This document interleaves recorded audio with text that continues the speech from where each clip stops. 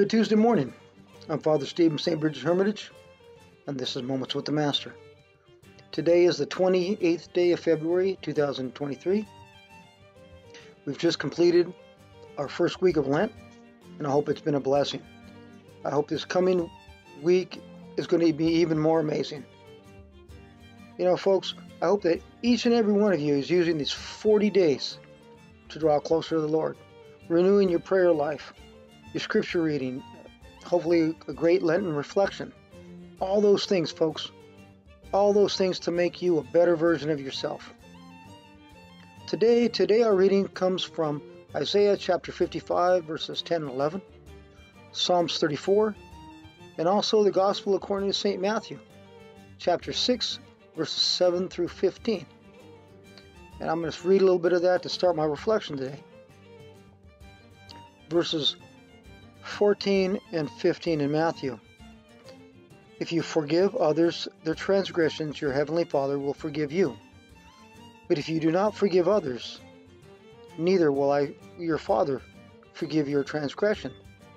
In the Amplified Bible it reads, "For if you forgive people who trespass their reckless and willful sins, leaving them, letting them go, giving up resentment, your heavenly Father will also forgive you. But if you do not forgive others their trespasses, their reckless and willful sins, leaving them, letting them go, and giving up resentment, neither will your Father forgive you your trespasses." It's all about forgiveness, folks. Because the definition of forgiveness is essentially the act of pardoning the offender. In the scriptures, the Greek word for translated for forgiveness literally means to let it go. I know that's easier said than done. We're always saying that, well, just let it go. And I always tell you, sometimes we have to work on it. We have to work through it. But forgiveness, it's like a person that owes you money and you let it go. You say, that's fine, you don't have to pay me back. You know, the debt's cleared. Well, Jesus uses this, we can compare that to the parable of the unmerciful slave in Matthew, the 18th chapter. Folks, it's letting things go. You know, but how do we achieve this letting go? Like I said, I understand it's not always easy. You know, sometimes it feels like an impossible task. No matter how much we want to, our emotions get in the way in usually unexpected times. Memories pop up, you know, and then we get angry and then we feel the pain. You know, in our own strength, forgiving the way the Lord forgives us is impossible. It seems like an impossible task. But remember this, folks, nothing's impossible with our Lord. Nothing. And with the Holy Spirit guiding us, living within us, we can go through the process that leads us to true forgiveness. You know, we're taught that unselfish love is based in forgiveness. We read in 1 Corinthians chapter 13, verses 5, to keep no record of wrongs. Forgiving others means letting go of resentment, giving up claims, you know, compensated, even giving up the hurt and the loss. I know it's painful, folks. It really is. But remember, forgiveness is the very heart of the gospel. In Colossians 3:13, we read, "Bearing with one another, and if one has complaints against the another, forgiving each other, as the Lord has forgiven you. So you also must forgive." That even means forgiving yourself. Many folks have a hard time with that single issue. It holds them hostage. It holds them back from enjoying all that the Lord has, all that God has to give to them. That's where I'm going with this reflection, folks. You thought I was talking about forgiving others, and we should. But sometimes our biggest problem is forgiving ourselves. And God wants us to forgive ourselves. Not that we have the ability or the authority to pardon ourselves. We've already asked the Lord for that, and He's forgiven it. And we have to accept that.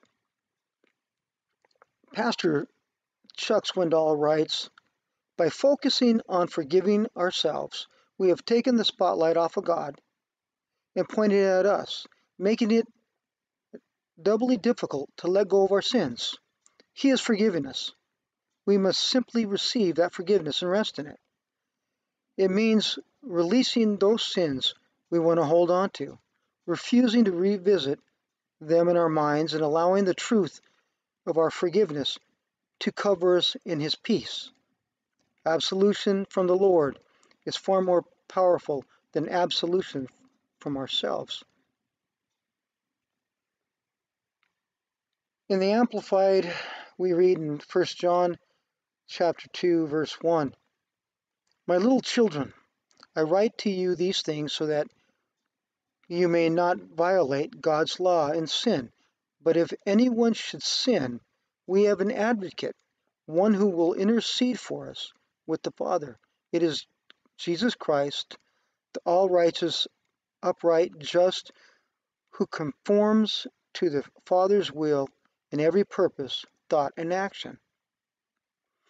Really comes down to, folks, every sin, all the sins that each and every one of us have ever done, have ever going to do, all the screw-ups, all the mistakes, all the issues can't destroy God's love for us or His interest in us.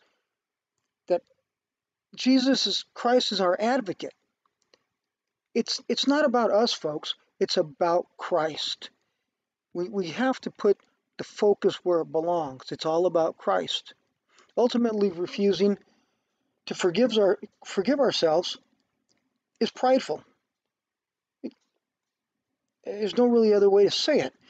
It's making ourselves and our sins bigger than God and God's grace. And folks, that's a failure out of the gate. It's about God, His grace, and His forgiveness. We are not bigger than God. What have I told you a bunch of times on these videos? God loves you. Creator of the universe wants to be your friend, wants to hold your hand. So knowing that, you can forgive yourself. Might take a little bit of work. I understand that. But you and your sins aren't bigger than God. Author Tim Kelly writes in his book, Counterfeit Gods, when people say, I know God forgives me, but I can't forgive myself, they mean they have failed an idol whose approval is more important than God's. The great Christian writer C.S. Lewis expresses a similar sentiment in one of his letters. Here, I quote him, he says, I think that if God forgives us, we must forgive ourselves. Otherwise, it is almost like setting ourselves up as a higher tribunal than Him. It's about God. It's about His forgiveness. Let go, let God, accept what He has to offer us. I know it's not easy. As always, got a couple tips here. First tip is believe Christ and meditate on the Scriptures.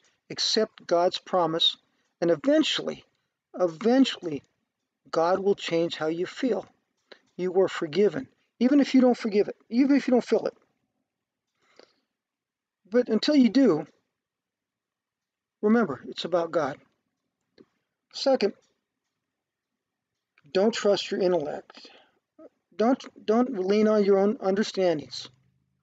And Lord knows we don't want to trust our emotions, especially if any of those contradict the Word of God.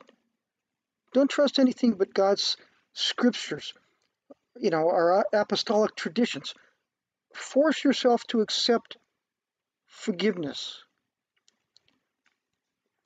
Because I know a lot of you are going to go, I just don't feel worthy about God's forgiveness. I just don't feel right.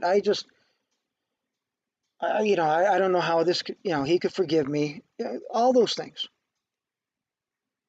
You know, you're right. But then none of us is worthy of his of his grace.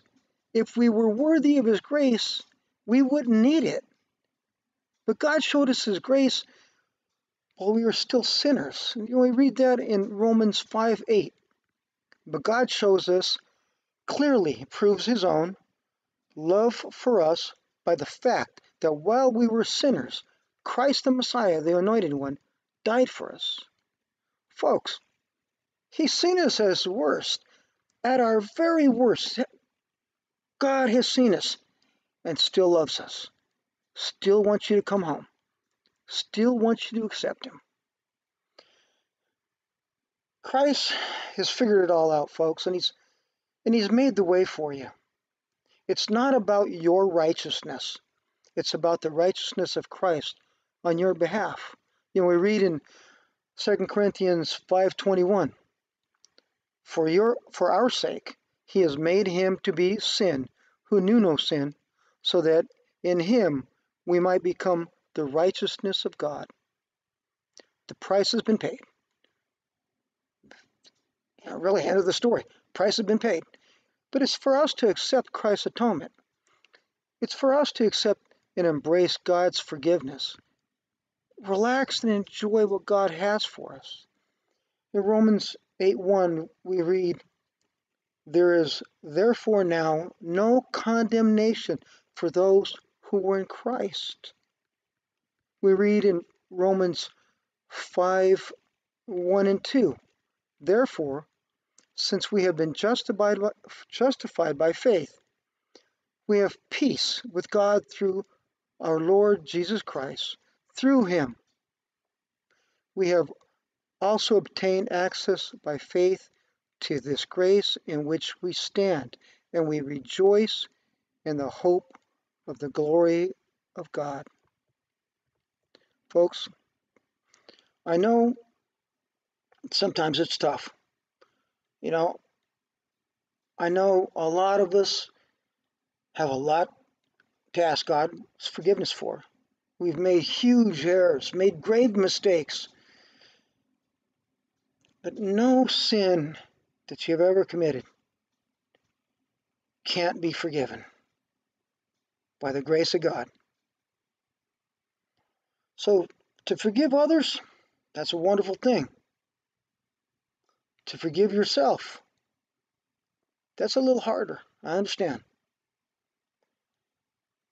Folks, we're going into the second week of Lent. Be happy. Be joyful. Hold on to the Lord with all you have, but always realize he's holding on to you too. Folks, those are my reflections. Hope you found them useful. May the Lord bless and keep you. May the Lord hold you in the palm of his hand. Till we meet again.